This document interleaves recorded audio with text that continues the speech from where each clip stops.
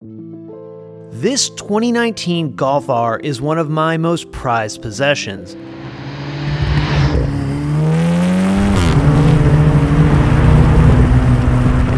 Draped in Ginster yellow as part of the VW Spectrum series, it holds a very special place in my heart.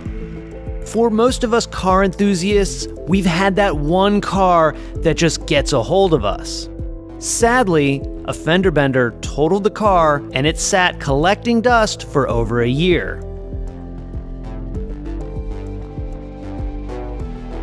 Until now. We are going to resurrect this thing and make it bigger, badder, and better than ever. We'll completely restore the wrecked quarter panel, do a 2.5-liter turbo swap from an Audi RS3, and outfit the car with a bunch of other modifications to truly make this one of a kind. We're setting out to build the most epic Mark 7 Golf R anyone has ever seen. So join me for what is surely going to be a wild ride.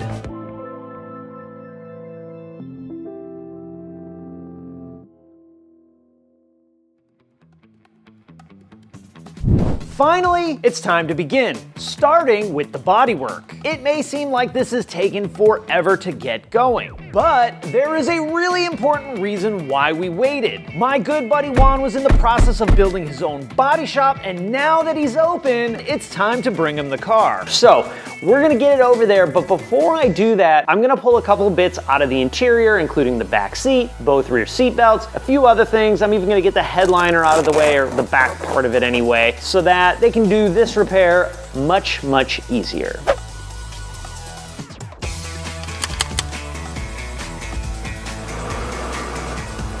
Okay, we've done all we can do here. Now it's time to load it up and take it over to Juan and let him work his neck. Now, of course, this is just a Golf, but it's my Golf, and I absolutely love this car. Plus, I bought it back from the insurance company for $6,500. That means we have a really good budget to fix and modify this car.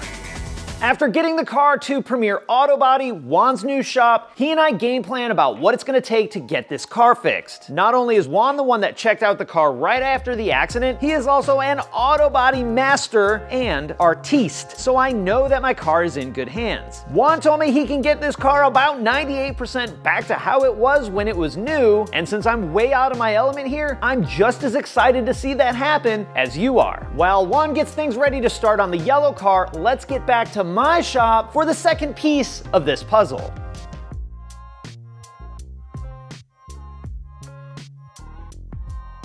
And just like that, here it is, our 2018 RS3. It's pretty obvious when you look at it why it was totaled out. The driver's side's all smushed in. But that's not why we got it. We got it for the heart that's underneath the hood.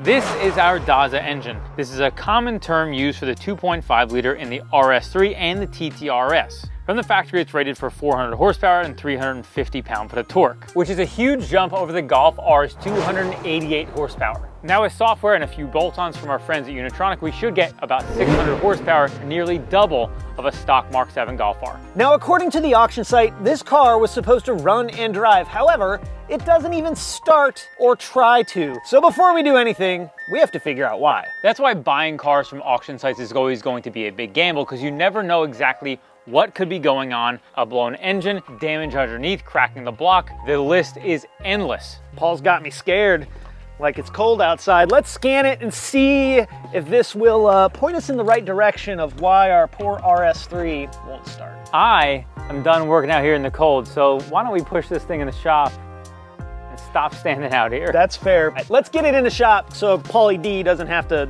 be chilly boy. Push her in. Push it real good.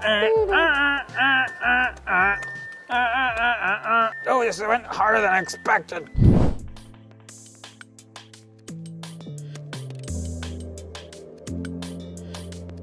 Okay, after a brief scan, all this red right here on the screen, those are all the faults, and it actually looks like we cannot communicate with the engine, the transmission, the all-wheel drive electronicals, and that's it. So that's likely why our car doesn't start. I'm gonna poke at this and see what else I can find. Now, a long list of faults like that can lead you to be scared about all the things that could be wrong with the car and maybe chase your tail. But you gotta start with what you believe to be the most likely issue and kind of pare down from there. And since we had airbag deployment, as Paul's trying to just make a disaster out of this, I did, you're gonna go flying. Watch out for that heater behind you. Sorry. But I did find a fault for the igniter for the battery interrupt. This car has the battery in the trunk, and there's a pyrotechnic device that'll blow in case of a collision. So we're gonna check that pyrotechnic and see if that's why we have no comm with modules, as well as our car won't crank, and of course, won't start. So this is a multimeter. We're gonna check for voltage. So you can see if we go here, you can see that there's 11.53 volts in the battery. And then if you go over here, same thing, you're gonna see 11.53 volts. Right here is a solenoid that disconnects in the case of an accident, or could disconnect. So if you look here, we do not have 12 volts there, which is why this car won't start. Okay, so what I think we can do is actually jump that pyro device and hopefully try and start this car up. We jump straight from the positive here over to this cable, which is what runs to the front of the car. And then he should be able to start her up. Hey! Hey! Started! Yes! That is a huge relief, and yes, nothing is better to do than start a car cold and just hammer the throttle. Frozen cold, just rev it straight to the moon. Now that we know that our Audi starts and runs, let's swing over and check in on the Golf. I'm also gonna bring a bunch of parts over to Juan so that he can get started. Just like that.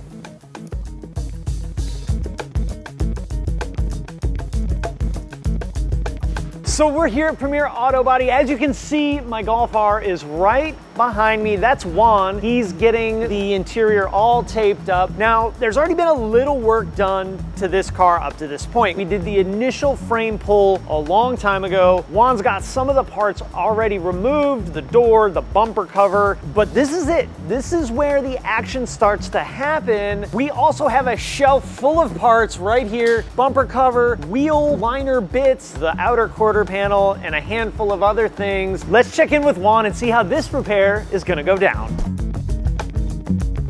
But yeah, all these little indentions that you see inside the outer wheelhouse are designed to absorb an impact like this. Right. So yes, this could have actually went in a little bit further if it weren't for all this stuff. We're looking at the car now after I've done what's called the rough pull, which was when we clamped it, set it up, and then pulled everything to kind of get it back into some kind of shape. The original one, if you look inside of here, it's completely destroyed. If we don't put that back in, we're not going to have the structural safety aspect of it. Well, not only that, I imagine by the time you've hammered and the metal's thin, it's not going to be right. It's not. It's one thing to hammer and dolly a spot this big. It's a completely different. It's a completely different thing to do the whole thing, and that's absolutely not what we're doing here. Now, this might look like a really big, scary piece of the car. I mean, look, this is a lot of metal of the car, but Juan has like the Volkswagen proper way to make these repairs. So he's got it all lined up and dialed in to where the cuts are going to be made on the car, remove panels. We're not going to use the entire thing. I think we're going to omit this. All those crumple zones that Juan talked about are also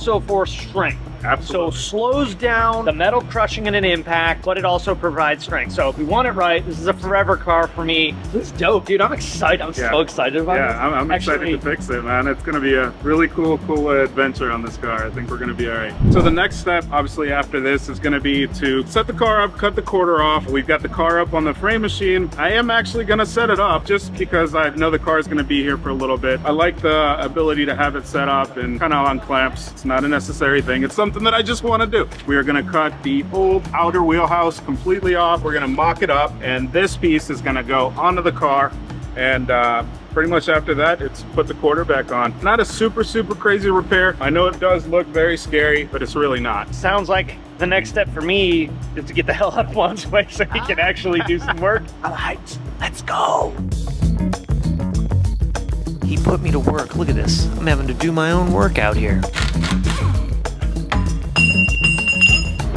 Charles, come on. Come on, just a quickie. I just want you to look at this in the wheelhouse. Oh yeah. Ooh, people were saying we should fix that. That is why it's getting replaced. With the car locked off on the frame machine, it's time to dig in. Sometimes you get lucky, but often you can't know the full damage until looking behind the curtain. So step one is going to be removing the outer quarter panel to see the sadness behind it. We knew the car had a lot of damage to it because that first estimate was over $33,000.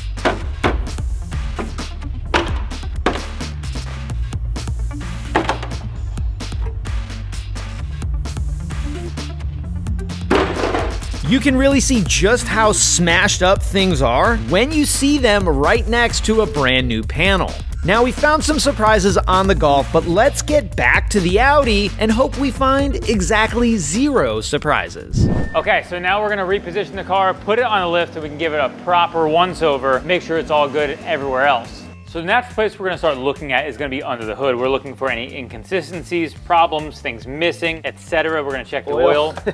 Well, it has oil in it, so. Yeah. We are missing an engine cover, and I'm also noticing peculiarities, that's a word, like this clamp isn't tight, as if someone maybe swap-seated it. I'm also noticing this problematic piece. That's actually a real problem. Yeah, this is a downstream O2. It looks like it got nuked. Maybe it shorted and just fried. It doesn't look really like fried. So maybe they did have a downpipe and swapped it back out. When we get the car up, we'll look at the exhaust and make that determination. But again, ultimately, it doesn't like really matter. All that stuff's gonna be replaced anyway. What likely happened is they had an intake, they had a turbo inlet, the car got wrecked, totaled, and they're like, oh crap, let me swap back my factory thing, which they probably did a better job than like 95% of people would. I mean, because they actually did it. Not a big deal. We got some modified Go Fast Funsy parts coming from Unitronic. I did reach out to Unitronic, and this car was stage 2 ECM, but doesn't seem to have the hardware to back it up. So hopefully it wasn't ragged on too terribly bad. Now you might be wondering why I decided to do the DAZA swap over some of the other really awesome engine choices out there. And there's a couple of reasons. One, you guys, when I posted the yellow car wreck video, that was the overwhelming comment. Two, this is a swap that, while it has been done before, it's not super common. And three, I thought buying a wrecked RS3 would be really fun and exciting, and we get to see 2 cars smashed together. It's pretty awesome. So I'm so thankful we got it running. I think we should get it up in the air and look at the bottom side. going up.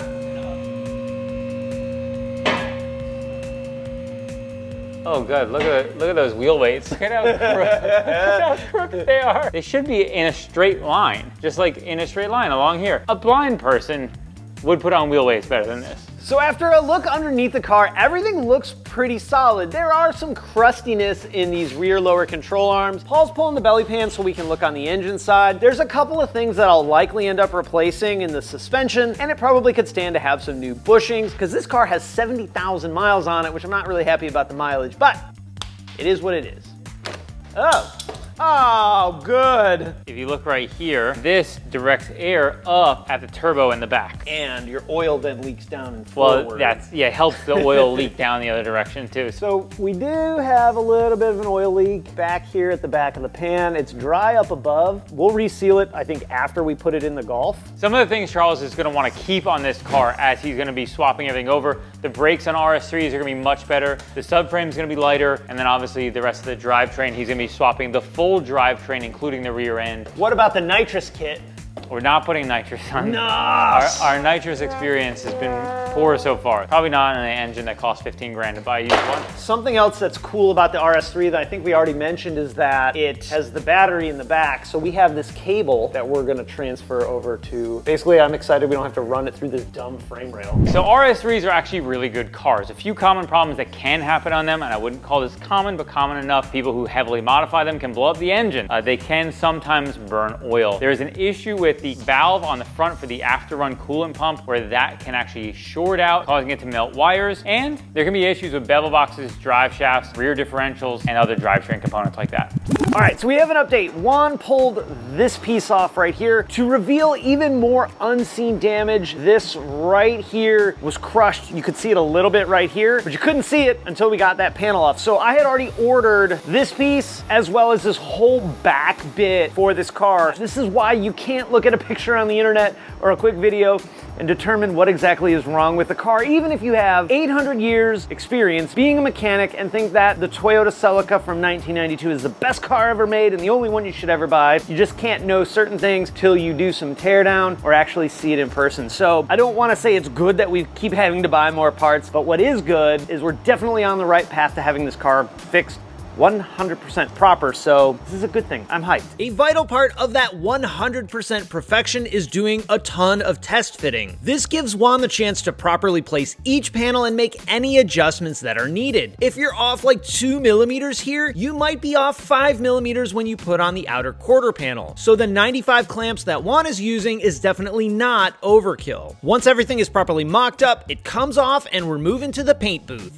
This is a step that you will rarely see in collision repair shops, but we are doing this extra bit for a couple of reasons. One, this will give us better protection and rust proofing down the road, and all of this equipment is brand new, so they're using this as a test and to shake out all the new stuff. Plus, it looks awesome, and watching all these little spinny dealies is super cool.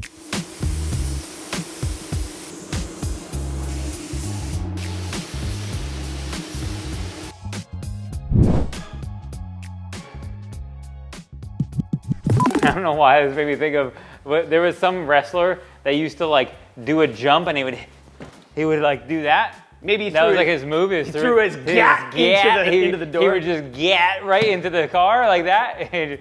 Maybe that's what happened. Okay, but like for real though, this is kind of a weird, unique bit of impact, Paul. What do you think happened to this thing? It does kind of look like a pole. That's my guess, is that the headmasters were not up to the task. I think that's rubber, dude. It's crunchy up here. Ooh, what is that? That's paint. That's black paint. This is like CSI crime scene. This is like, is it glass? There's also like a rip. Maybe it was a Wolverine. The driver of this car, let's just call him Giuseppe. He's going to work, probably listening to classical music, because you know, somebody who owns a car like this, they're a classy person. He hits a patch of ice. Ooh. To his left, Nissan Altima. One spare tire, broken taillight, bumper hanging off. He swerves, Giuseppe's losing it, spins around, pole. I mean, probably. That's probably what happened. Moral of the story is avoid some head kinks. Now, while it's been fun speculating of what happened and Paul's very moderately accurate story, this is some pretty interesting damage that's very low. Our car is low, so it likely did hit a pole of some kind. Overall, our RS3 is in great shape for what we plan to do with it. And here's a list of the things that are likely going to get swapped from the RS3 to my Golf R. We have the engine and transmission, we have the rear diff, the gas tank, the battery cabling, and most likely the seats. There might also be a handful of other parts that end up making it to the Golf, but those are going to be the main things we swap over. So I'm going to start by taking off this pyrotechnic stuff, but I got to get all this foam out of the way first. So while Paul's doing the pyrotechnics back there, I'm going to work on getting our door off so we can actually drive this car. Look at how smashed that is. That's a maraca. So here's our pyrotechnic. This connects from the airbag system, and this is what connects the battery together. So this guy pops in the case of an accident, boop, and then these are no longer connected. Here is our pyrotechnic that Paul removed from the back of our RS3. And I've never seen how these actually work, so of course I took it apart. I'm gonna show you guys what this actually does. This here is a static connection. It's just like a strip of metal. Power comes in and just goes right out. Well, when the airbag deploys to cut power to the rest of the car, there's a little exploder in here that shoots up this tiny piece of plastic and it physically breaks the connection of this little power bar. So you're probably not gonna fix this reasonably. How awesome is it that I actually had one instead of having to spend like $300 something to replace this thing? Let's try and put this in and see if we can. Okay, so we might even be able to fix this today. So Paul, when you get that hooked back up, let's try it with it unplugged and see if it works. Because I don't think the airbag module in the Golf has provision for that piece. You got it, dude. Thanks, bro. Okay, now we get the front door off. Whoa, it's heavy, and I don't want to scratch it. How do I look like Oh, this? that looks like you belong in there, man. Let's go for a ride. Let's see what happens. Fire up. We did it.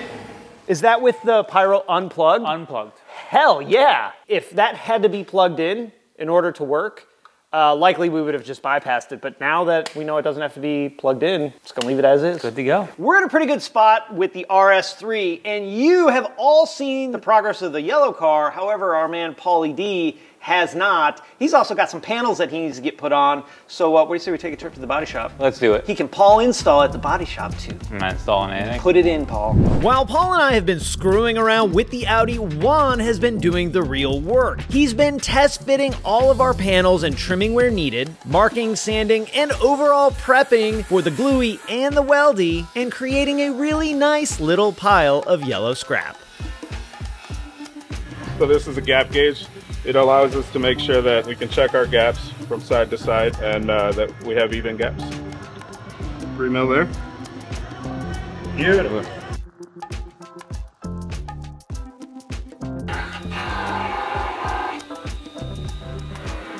And here we go.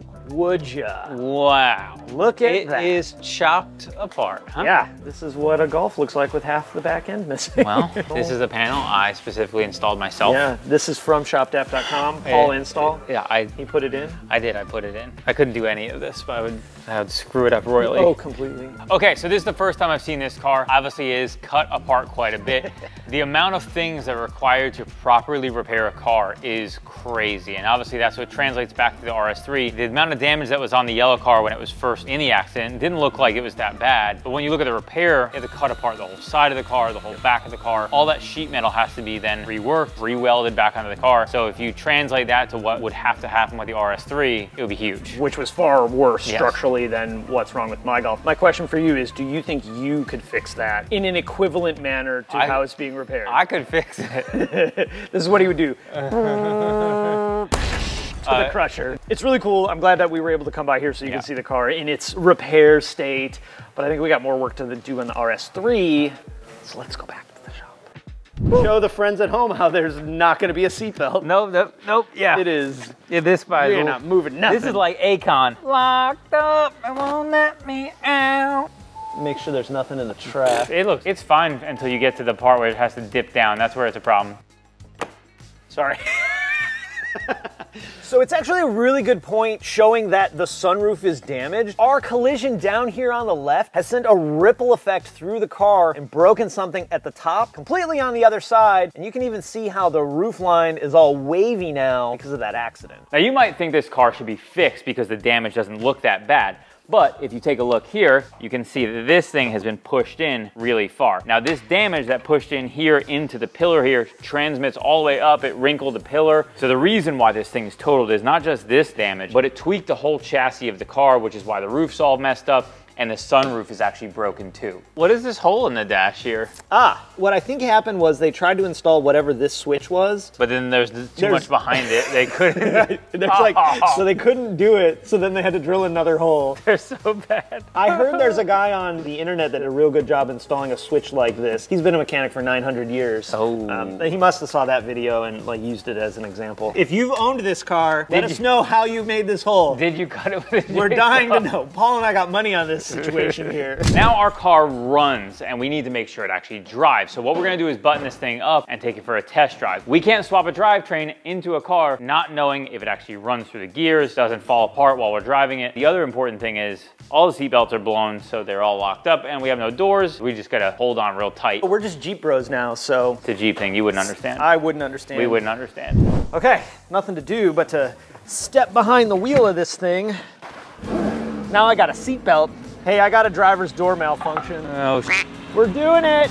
Here we go. This is fine, don't worry. Don't worry, this isn't unsafe at all. Hey, look I'm a Jeep dude now. Hey, I'm driving around with my foot out the door. Got my foot out the door. Oh, hey guys. Is the temperature reading correct? Oh yeah, 31 out. That's North Carolina cold. That is Arctic tundra, friends. The good thing is it does actually drive pretty well. Drives nice. Shifts good, sounds good. Going 13 miles an hour getting our burbles. Oh boy. Bye-bye. Transition. All right, so the good thing is the car does drive. Obviously we can't take it out and really thrash on it, which is a bummer, but so far I'm happy. I think we got a good starting point. Paul's happy, I'm happy. everybody's happy. With so much happiness going around, it is time for Juan to knock these welds out of the park. Pretty much done as far as prep work goes, so I can take this off and start prepping the inside.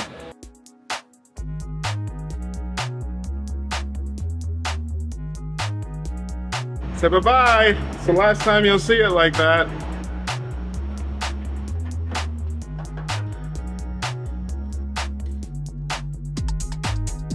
He's using expensive rags to clean up glue.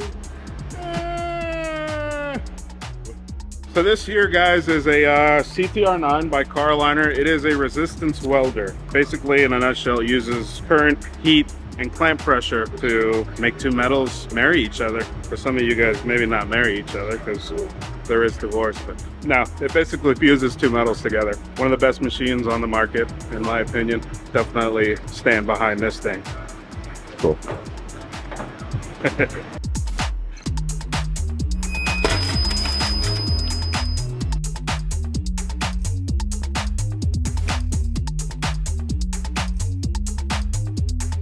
Here, Charles. Yo. Come pull one, man. Pull one? Yeah. All right, so walk me through this thing So, while I... this is gonna be your knee. Right here. All right. We're gonna pick this up. Yep. This is actually the medium-sized one. We had two other ones on there that were the big boys. Okay. Those are the ones that have me sweating, right? Yeah. I don't work out. He's so. a professional. That's why he's jacked from... See, I don't work out, but I do work.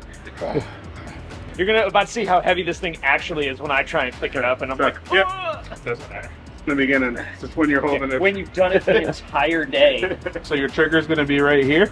Okay. And Do I gotta pull, push? pull, no, Push just pull, just push that thing. Okay. And hold. It's gonna do its thing. Is there anywhere Hold I it. shouldn't put my hand except like right between the Don't put it in contacts? between there. That's Yeah. That's a dumb choice. Pull the trigger. Hold it. You're committed. I misfire. You're committed. Look at that. I'm a professional now. So all this right here was glued on Okay. and welded on along with the backside. Nice. So pretty much this is now, It is now part of the car. He's gonna yank the whole car off the lift. He's so strong. and this is what makes Volkswagens really, in my opinion, very safe, is that they like to use glue and weld. It's a very stout, Yep. strong kind of setup. It's because a lot of the cars it's all one piece. Like this car was totaled out because of this damage, and this is why. Because it's a lot of work to fix it. Okay, so this is really cool to see. First of all, this is the kind of stuff you don't normally get to see. Also, the tubes of those glues were stupid expensive, as you can imagine. Proper German repair stuff, but he's gluing on that support bracket right now, then come back and do that spot weld thing that you've seen a bunch of, and I gotta tell you guys, this is awesome. You'll never see that stuff again. We'll have just the panel on, we'll want to weld it all up, it'll get painted, and then we'll get the car back to the shop for the hood rat stuff. With the final panel properly signed off on, Juan has a little more grinding and prep work to do before fitting the quarter panel. Not only is the panel welded on, but it's also glued on. This means he has a narrow window of time to get that panel in place before the glue cures.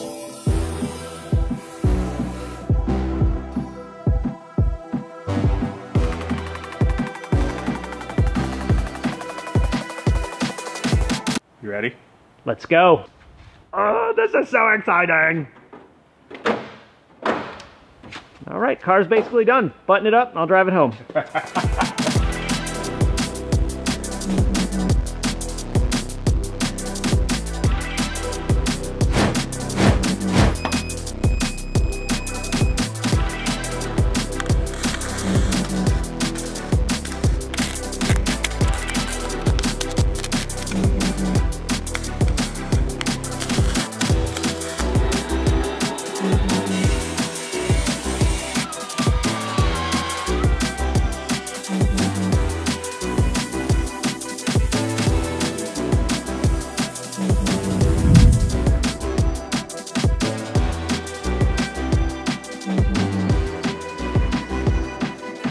Just like that, my Golf is whole again and almost ready to come back home. Now we are going to pull the seats out of the RS3 because the RS3 seats are super dope. And what's really cool and random is all the perforations in the seats actually look yellow. So maybe it'll have this weird, blendy, cool, meant to be there vibe. But I'm sure there's gonna come along with some wiring that needs to be done because I don't like a cold butt. So we definitely have to have heated seats. Down, yep, and out, yeah. Oh, look at all the glass under the seat. Forever in eternity of this car, we will be finding glass bits. The all-track was dirty, but we off-roaded it. Yeah, that makes sense. This is odd how much dirt this is. The hardest part of this swap is gonna be integrating it into the car to get the full functionality of a Golf R, because he doesn't wanna be driving a new Golf R that has all kinds of compromises. When we did the Jetta, it's an old car, so like there's a lot of technology stuff that doesn't matter if it works or it didn't have it anyway. So when you put it in a Golf R, now making these things mate together so that you have a fully functioning Mark 7 R when you're done is really, I think, the hardest part. Not my car, not my circus, not my clowns. Yeah. So we're putting this plastic on here, that way if we gotta get it out of the shop for some reason, it's not gonna be a swimming pool. We're really great at wrapping. I don't know if you've seen our work in the past. Call Paul, he'll come and put this on your car too, just like he did for me. I won't. Okay, so we're on our way to the body shop, which is likely going to be the final piece of the puzzle before I get it back and Paul and I can start the nuts and bolts of our RS3 swap. This is gonna be a big moment and I'm excited. I hope you're excited. It's going to turn out. Oh, it's a little different one than the last time I seen it. It certainly is. So the last time we did, we welded on the outer skin, the quarter. Since then, we've primed everything. We put a little bit more color on here. When it does get fully painted, we'll basically just lightly mist a little bit of yellow. That'll give you that appearance of OEM finish. Today, we're going to use our fancy Terracin gun. We're gonna run a bead of seam sealer. Today is protecting the vehicle from atmospheric stuff.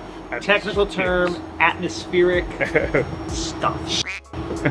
Putting on seam sealer might seem like one of the easiest parts of this whole entire job. However, to do it right does take a good amount of care and finesse. If we leave any gaps or get the seam sealer wrong, that can allow water to go between the panels, causing my car to rust.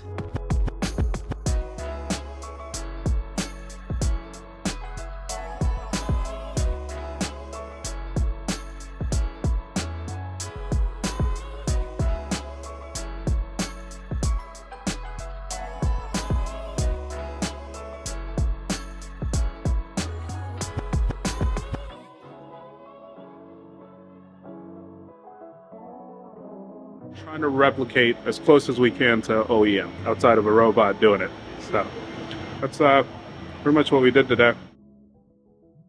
Now that Juan has taken my Golf from super smashed to looking awesome, it's time to get it out of his shop, load it up on the trailer, and back home to mine so we can get started on the next step of our project, the RS3 swap. Coming up on our next episode...